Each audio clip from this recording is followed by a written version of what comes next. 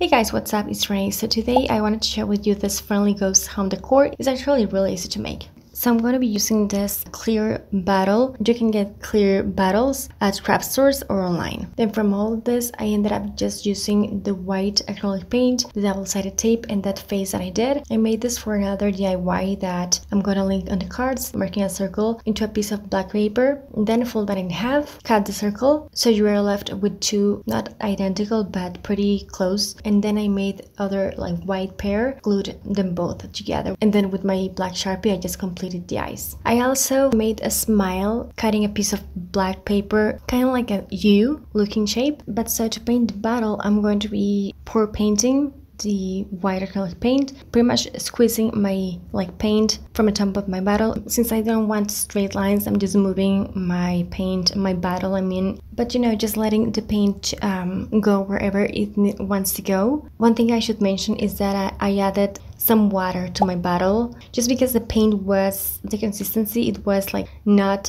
too liquid, so it wasn't as easy to work with. And yeah, that's why it went like this, all over the place, instead of like lines and more defined. But yeah, I liked it overall. Then I'm going to use some double-sided tape to tape the whole thing, choosing the side that I like the most. And in that side, I'm going to take my friendly ghost's face. The smile, I taped it with a bit of like an angle, like kind of like Casper. And if you look up close, you're gonna see that the texture of the paint, since it had a lot of water, I guess it like separated or just it crackled a bit.